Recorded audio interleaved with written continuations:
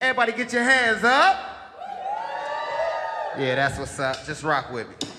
Don't even say nothing, just rock with me. Band that you're looking at is all the way from the south side of Chicago.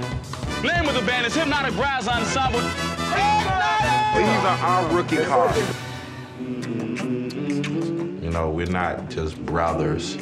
We are real brothers. The brotherhood is what made the band. We grew up as a product of our father's political philosophy. Our father explains that the neighborhood was so impoverished because it was full of people who didn't have any self-love. They taught everybody that young black boys were stupid. So we were a display to everyone, the exact opposite of that. It's powerful music, but that's Pop's music. We're hypnotic.